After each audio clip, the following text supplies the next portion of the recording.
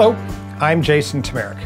As filmmakers, we measure changes in the brightness of light using an F number.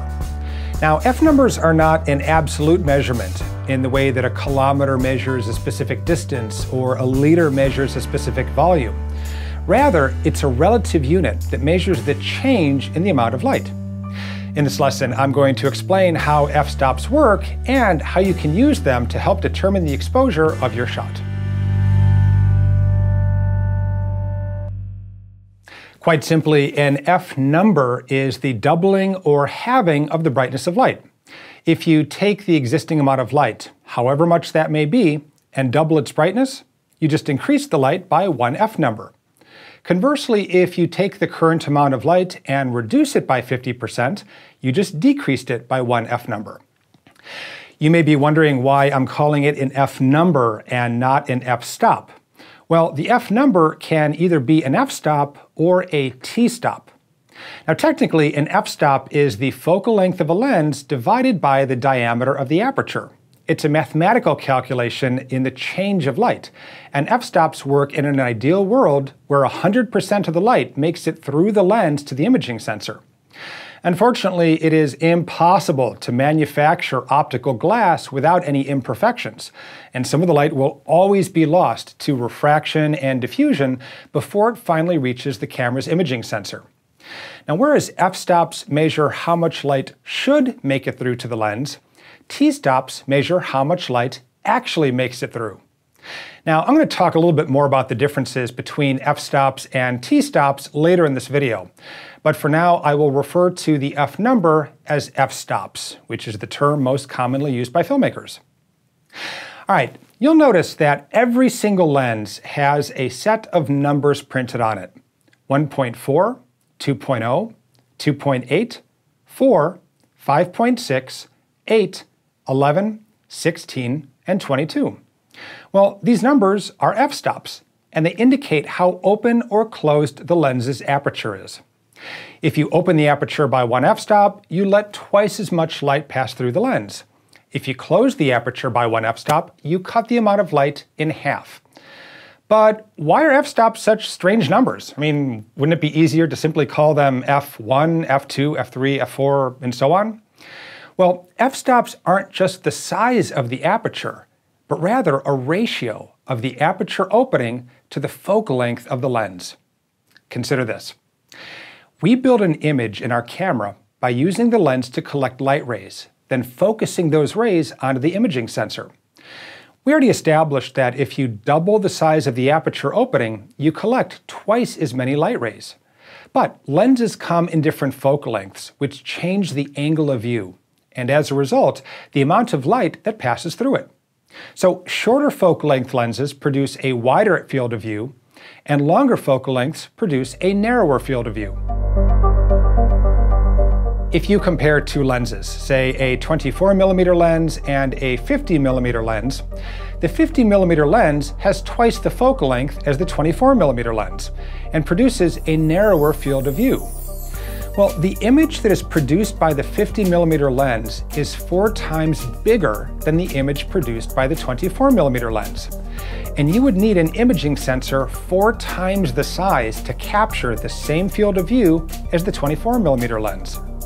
Well, since the size of our imaging sensor is fixed, only a quarter of the entire image covers the sensor, which is why the field of view appears narrower than in a short focal length lens.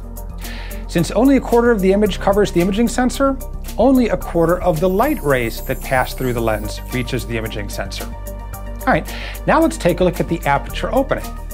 If you double the diameter of the lens's aperture, you are increasing the area of the aperture's opening 4 times. So when you take both factors into account, increasing the light entering the lens 4 times by opening the aperture, and decreasing the amount of light captured by the lens because of the longer focal length, the two values balance each other out, and the light collected by the sensor remains the same. That's why an f-stop factors both the size of the aperture opening and the focal length, which determines how much of the image actually fits onto the sensor. And that's why we use the same f-stop scale for every lens, regardless of the focal length. Therefore, an f-stop of a lens is the focal length divided by the diameter of the aperture. Because of this ratio, the bigger the f-stop number, the more closed the aperture. The smaller the f-stop number, the more open the aperture. So an f1.4 is a much larger aperture opening and lets more light pass through than a lens set at an f11. All right, I want to geek out for just a minute. Now, I mentioned earlier that doubling the focal length reduced the field of view by 1/4, and doubling the diameter of the aperture opening increases the light 4 times. Well, both values are a factor of 2. And if you want to cut the amount of light reaching the sensor in half without changing the image size, then you need to close the aperture by factors of the square root of 2. Well, think about it. What's the square root of 2? 1.4, which happens to be the f-stop when the aperture is wide open. If we want to have the amount of light again, then we must multiply the square root of 2 times the square root of 2, which is 2. That gives us our next f-stop value of f2. The square root of 2 multiplied to the 3rd power is 2.8, and so on. So every time you double the f-stop, you're cutting the light passing through the lens in half. This ratio between the aperture and the focal length is why the f-stop range works the same for every lens. So we know that f-stops are the doubling of the amount of light being let through the lens. So if I open up my aperture by 1 f-stop, I am letting twice the amount of light pass through to the imaging sensor. So what happens if we increase our aperture by, say, 3 stops? Well, if you guessed we increase the light value 6 times, you're wrong, because we're actually increasing the light value 8 times. How does this work? Well, the first stop is doubling the amount of light. The second stop doubles it again, so we now have 4 times the amount of light. And then we double it again by opening up a 3rd f-stop, which doubles it again, so we have 8 times the amount of light than we did in the original setup. So let me show you how you can use this practically on set. All right, so Caroline is here, and I've got my light meter. And I'm going to take a meter reading right here of our key light, and it's giving me a result of an f5.6. So if I set my aperture to an f5.6, I know that it is going to be exposing her skin tones at middle gray. So I'm going to open up by 1.5 stops to get the proper exposure on her skin tones. Okay, now let's say we increase the brightness of our key light. Like so. Now, if you take a look at the shot here, you'll notice that Carolina's skin tones are definitely blown out. We are exceeding the latitude of the camera. So if I take another light meter reading, my meter is now showing an f11. So we just increased the light value 4 times. So in order to compensate to get the same exposure, I need to close down my aperture by 2 stops. There we go. And now you can see that Carolina's skin tones are properly exposed. All right, everyone, that's all we have time for today. If you want to see the rest of this video tutorial, if you want to read the exclusive companion guide and download projects that you can use to practice these techniques at home, be sure to check out the full course at FilmSkills.com. Now, if you really want to improve the quality of your productions, I'll take you much deeper into the entire filmmaking process in the paid course at FilmSkills Unlimited, where I partnered with Arri, Audio-Technica, Panavision, Matthew Studio Equipment, Ledgo, and KinoFlow to produce an online training curriculum so complete that over 115 film schools, universities, and film commissions use my program.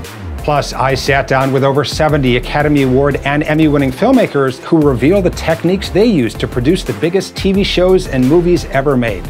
So join over 20,000 filmmakers and learn how to write better screenplays, become a more effective director on set, master advanced cinematography techniques, unlock the full capabilities of your camera and lens, improve your shots with Hollywood lighting techniques, learn how to record audio, design sets, edit, and much more.